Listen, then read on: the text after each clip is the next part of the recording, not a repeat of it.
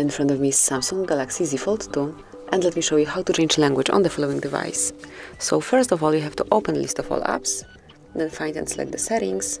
Here, locate and open General Management, and click on Language and Input. And right here you can personalize it, so just click on Language, click on Add Language. Now from this following list you can pick the language that you would like to apply, then pick the region. If you would like to set it as default, just click on Set as Default. And as you can see, it has been already changed, so your device has been applied to this new setup.